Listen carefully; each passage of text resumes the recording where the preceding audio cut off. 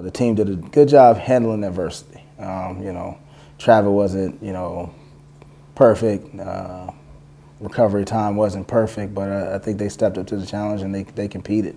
And that was all I was looking for this weekend, was for them to compete well, and just go after it, not so much looking for performances. Yeah, we got some decent performances out, but the great thing is, even the performances that were good weren't even close to where they're going to be by the end of the year and what they're really capable of.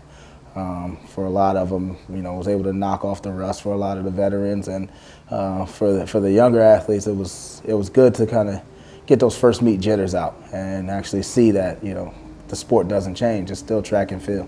It's the same track and field that you've been running since you were 6 years old. It's the same track and field that you ran last year in high school as a 17-year-old senior. So that was good for them to see. Craig did a great job this off season, and I challenged him both on the track and off the track, in the classroom and both in perfecting his craft. And he actually trained in the summer, came in great shape.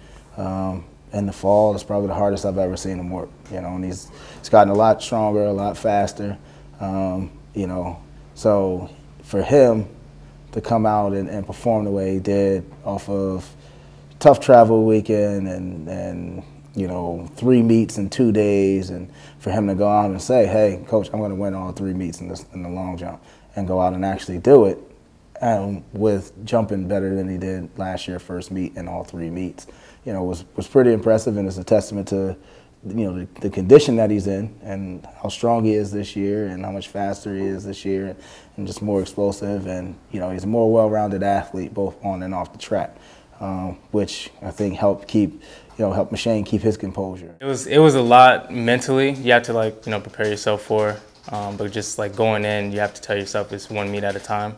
So going out the first meet on Friday, jumped, tired, so got done early, got to get back to the hotel, get some sleep, and on Saturday is when I hit my provisional mark.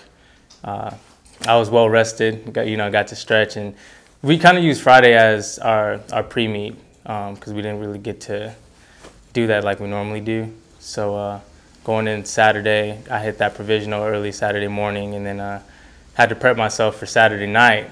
So it was just a long weekend overall. So just moving forward from this past weekend, like I said, everyone competed well. So it's more so now just tweaking out little things, whether if it's runway approaches or takeoff, mentally preparing yourself. Because like I said, this weekend it was grueling for a lot of us. So even to go out and do what we did was incredible, and shows that we have so much room for better marks and times.